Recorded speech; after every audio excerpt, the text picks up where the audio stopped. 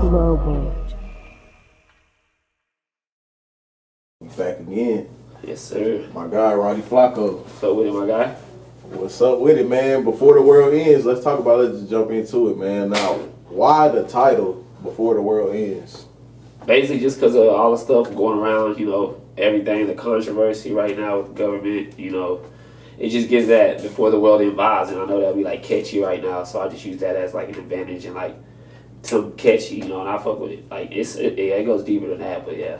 For sure. Now, shit, bro, like it was like 12 songs. Was it like, were you planning on dropping the mixtape, or everything started happening? You was like, I got so much music, let me drop, or was it all new recorded? So yeah, I had some old stuff I did put on it, but I got on roll just newly recorded stuff, and like it just came together. And then 420, I always drop something on 420, so it all just came together at that day, and I was like, I ain't gonna lie, to get it off on 420, I had to come and like hustle at the end, but yeah, I put it all together, bro, and I just did it for the people who really fuck with me, For sure. Now, shit, how do you just think about what songs you gonna put on the mixtape? Because like I ain't gonna lie, like the Hot 35 project, I see a difference in this project. I see growth as an artist, but I see like you also experimenting with just different sounds and different flows. So like, how do you just pick what songs go where?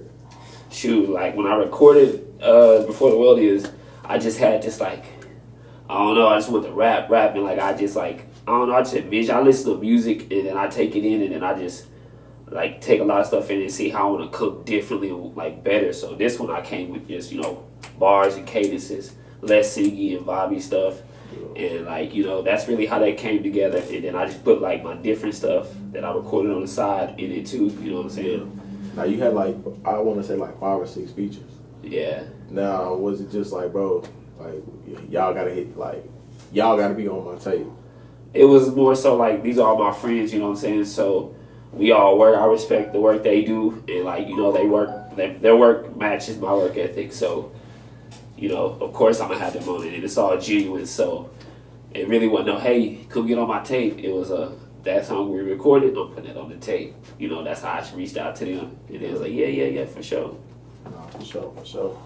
Nah, shit, like I see, like when y'all do all your homies or whatever, like it's like a collect. I can tell y'all collective when I listen to the music, like just from the vibes and the beats. It's just like, I know you say you wasn't like ASAP Rocky fan, bro, but it just give me them type of. I know you was a fan, but it give me them vibes. You know what I'm saying? The ASAP Mob vibes. That's how we would, honestly. And that way we wouldn't be like that down here. What we do, because everything we do it genuine. We ain't trying to be like nobody. We got our own blueprint. You know what I'm saying? So I fuck with the V-Lone and all that. So you know what I'm saying? That's a compliment. So yeah, for sure. Now, shit, with all this Corona and shit going down, bro, like, how did you spend your 420? Shoot. It was very good, honestly. For me, it was good because, it's 420. Everybody likes to chill, have good vibes and smoke. So, that's all I did. He got in the studio, you know what I'm saying? And I made some music on that day. It was like, yeah. Nah, for sure. Now, shit, what's your favorite song on the tape right now? I like I Can't Lose and Aqua Blue Sunrise. And like they're two different kind of vibe songs, but like those are probably like the two that I like the most off the tape that I listen to the most. Damn, for real. Like not just because we said it off camera, like was for real shit. Yeah, that's your two for that's crazy. Yeah. For sure. Now, shit, I told you off camera that I like the Aqua Blue Sunrise. Yeah. You know what I'm saying? That's my favorite song on there. So definitely check that out, man. That was produced by Solo Corey. He one of the new producers I'm working with. I got some more music with him too. So yeah, be expecting a lot more of those kind of vibes because. Yeah, so now being an artist, bro, like how do you keep yourself focused? Like you said, like during quarantine, it's like it's boring. Yeah. It's just some niggas just playing the game all day. I feel like if you really an artist, bro, you live it. So I really live like an artist life. Like bro, I make music. I feel like I was born to make music. So anything I'm doing, I'm taking that in to go make music. So I can doing this and this. But when I come to the studio, everything I experience, I just use it. And that's honestly how I came up with that too before the world. I've been making moves and stuff, you know what I'm saying? I'm on the up, like, you know what I'm saying? I'm really on my grind right now, and I feel like that's the music that I'm making too. That's the energy I'm bringing, that's the energy I'm putting into life. For sure. Now, shit, Bro, you're a Fort Worth artist, and you don't sound like what's coming out of Fort Worth right now. Like, you got your own sound, you got your own way. So, how do you feel about the music that is coming out of Fort Worth right now? Do you like it, or is it like shit? I'm just saying my own. Honestly, I like the music. It get me live. Like, you know what I'm saying. I play shit loud. Like, you know what I'm saying. I fuck with it, but like I can't make music just like that because that's not me. Yeah. You know what I'm saying. But I like it though. I definitely like it. For sure, for sure. Do you think Fort Worth is one of the hottest cities in DFW right now for music? Facts, super facts. I feel like once we all get the bridges together and really focus on the money, we're going to be really, really powerful. And it's going to see a lot of uprising. But, you know what I'm saying, we're working out those kinks. Now, how do you think you can do that? Because Fort Worth, I don't know about the underground music scene in Fort Worth besides, like, I mean, like, really, as far as the network. Bro. It's deep. As far as the network when it comes down to, like, shows and shit like that, like, is there that in Fort Worth? Yeah, it's a lot of that's deep. You got like people like Premier Live, you got Panther City Propaganda, you got Medusa, ENT, you got like people who bring big artists to the show or to the city, you know what I'm saying? And they host like the local rappers too, you know what I'm saying? You got a lot of that down here for sure. So damn, I gotta tap in more, bro. Zeus, he booked us to some shows, you know, Leon Bridges, all them, we network with they camp too. They do a lot of stuff. Like, you know, that city's real busy. Like, even different kind of vibes. For sure. Now, shit, who would you say the top 5 Fort Worth artists, like, of all time is? Because there's a lot of people come out of Fort Worth, bro.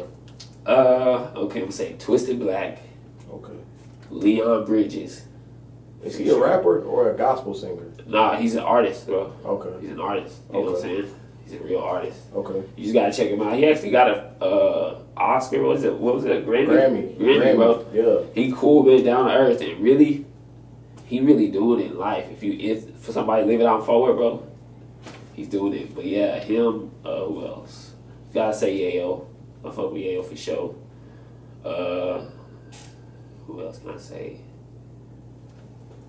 All around. Let me see. Who else? I don't know, man. That top 3 for sure. Cause honestly, I feel like I'm gonna be one of the best to come out too. Like time to time, given time. But I can say those top 3, like for sure. I look up out there, and like, you know, who else can I say, man? I can say some more people. Like rapping wise, my boy Nino definitely is one of the best rappers out of Fort Worth. You said Nino? Nino So Supreme. Okay. Nino So Supreme, yeah. Oh, he's from Fort Worth too. Yeah, okay. He's definitely one of the best rappers. That's just honest opinion, and I just so happen to know him. Like rapper wise, he definitely. For sure. I gotta tap in more. Yeah, for facts. For sure. Now, shit, bro. Like, man, your music is streaming everywhere. You know what I'm saying? You really kind of drop when you want to drop. It seems like you got a solid fan base that's steady growing. Yeah. How do you like interact with your fans? Like, what do you do to keep people interested in Roddie Flacco? Shoot, man, I'm really trying to be in front of the camera more because, like, being around me is like very entertaining. You know what I'm saying? I just don't like to have cameras out when I'm doing all the time. But shoot, man, I just interact with my fans a lot. Like on Snapchat, I got a lot of like followers on there too. Like, I interact, talk to them, I meet them. Sometimes I go hang out with, you know what I'm saying, all my people who listen to my music. I try to hang out with them and try to be interactive because, you know, they listen to your music, they spread the word to the people, you know what I'm saying? I try to hit all ages, you know what I'm saying? That's a fact. Now, shit, you did a media run for your last project. Yeah. Now, how beneficial was it to be outreaching with the blogs and different platforms and stuff like that? I got a chance to be more of an artist because usually, like, when you drop it, you gotta just be out there, like, really out there to do what I did, and like for all the people to see me, and like it's like me personally, I could take like a little less step back as far as like trying to be out there so much, you know what I'm saying? Yeah. It kind of did that for me. Sure. So I used that and took that in and working on anybody who's still looking at me from that point, I'm still working hard to keep them interested. For sure. So you feel like it was definitely worth it? Yeah, for sure. Yeah. For sure. Now, shit, what advice do you give somebody, you know what I'm saying, that think they want to be a rapper? Man, you can do it, man. Like, say you got a song right now that your friends telling you is good, but you don't feel confident about it because it don't sound like something, just do it, man. Just drop it. Everybody can do it. You never know. There's somebody I met, like, 3 weeks ago, they could be bigger than me just starting off. Just so happened to, you know what I'm saying? You never know. Everybody got different times, so. For sure. Now, let me ask you this, bro. Since, you know, you do rock with Miss G. Yeah. And the Miss G and Erica Banks be, they kind of, you know, come from my page. Yeah. Who do you think won between Miss G and Erica Banks? Shoot, me personally, how I see it, I'm gonna say Miss G, because that's game, you know what I'm saying? Yeah. I'm seeing it from her perspective, and like, you know what I'm saying? It's kind of hard to see it from somebody else who's on that side as far as like, I get free uploads from Half Pint and some, so she got to work without all the eyes. So, you know, she did what she could. I fuck with Miss G. I fuck with her hustle, you know what I'm saying? For sure. Now, did you like the Erica Banks song? Let me ask you that. The diss back response. It was hard, yeah. Okay. It was hard. Okay. I ain't gonna lie though. I'm gonna keep it 1 million, yeah. But they both was hard though. Yeah, like, they both was hard. I wish they could really, you know, figure it out. But okay, we gonna get on that. Yeah, I have to ask you. Damn. Okay. Now, shit. Now, what other artists you listen to? Like you mean like locally or just locally? Like Cash Page. Okay. Cash Page for sure. Bro. Shout out Cash Page. Yeah, she really fuck with me. Like I guess you could say she kind of co-signed me in a way. You know what I'm saying? Yeah. That she fuck with my music, but yeah, her. Nino Sosa Primi has been the same clique, you know, our mob, GMB, and who else have I been listening to, man? Because I have been listening to like I listen a little bit of Go Brazy, you know, I like his energy, you know what I'm saying? Different. For sure. Man, oh yeah, Guala Cobain. I keep hearing his name. Bro, you need to fuck with Guala. He like I seen something and I liked it. It was cool. You need to fuck with Guala. Yeah, he got his own style, bro. I fuck with he humble, bro. You can tell he down to earth. Yeah, I fuck with his music though. For sure. Now shit, bro, like anything we missed, anything you want to speak on? No, I just want everybody to check that hoe out, man. Like my bars are hard. They're all there. It's everything you can see is right there. Just click on the link and listen to it because this shit is hard. And like, if anybody don't think it's hard, then probably just hating or you prove otherwise. You come with some harder. For sure. Now let me ask you this, bro. Now, where's your biggest fan base? I would say, well, statistically wise, on here, it would be like, it says like Dallas, then Fort Worth, and Cleveland. And then really the Johnson County area, like that whole county. Had anybody reached out to you from out of state, like, hey, we rock with your shit? Yeah, California. I got a lot of people in California who rock with me. Okay. Nevada. I got somebody in Mexico, New Mexico. They fuck with me down there. Where else? Atlanta. I know there's people down there. You know what I'm saying? Yeah. Canada. Yeah, I got a lot of people all over that. You know, I'd be touching bases with Colorado, Denver, Colorado. Nigga. 100 rack 6, yeah. Yeah.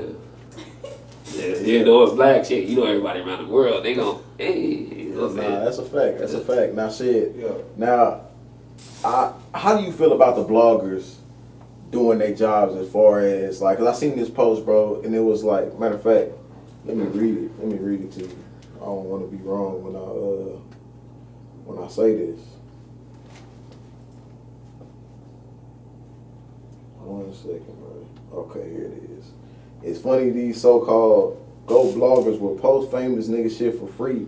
I mean, straight dick ride 24/7, even on some negative shit to get their name out of there. But a rapper, producer, etc. that's trying to come up gets taxed like 50 to 100. I ain't saying it's me. I'm just saying the shit. And damn, y'all niggas play the game bad. Y'all niggas supposed to be the gatekeepers to help the talent get better and find a new wave out the city. But nah, y'all niggas just insist on putting a big ass gap between up and down instead of trying to see you up, I guess. How do you feel about that? Shit, I mean, payola. Everything come with a fee, bro. If you want to get out there, bro, everything you gotta pay. So shit, get more money if you want to get out there, be more successful, work harder, get what's yours, you know what I'm saying? For sure. And you gonna get out there, shit, I've been working hard. I still feel like I can work harder, you know what I'm saying? So shit, go get it. Less complaining, more doing. For sure. Now shit, how do you stay so positive when everybody's not listening to your music right now? You know what I'm saying? Man, I just know, like, eventually everybody will be listening to my music, bro. It's only a matter of time, so I'm only getting better over time. Shit, it's really only a matter of time, bro. So streaming numbers there. Talk your shit, man. Yeah, they stream though. They definitely. I got a lot of streams too. I got streams for sure. You know what I'm saying? I'm just trying to be out more too, and like really, I'm really trying to be on the next level. To be honest, and that's when I want to like drastically go up, and everybody know what that means. But doing it my own way. For sure. So, hey, bro, I appreciate you for coming by, man. Before the world ends, if you haven't seen it, if you haven't heard it, man, make sure you tap in, man. Roddie Flacco. Fuck with me, man. I appreciate it.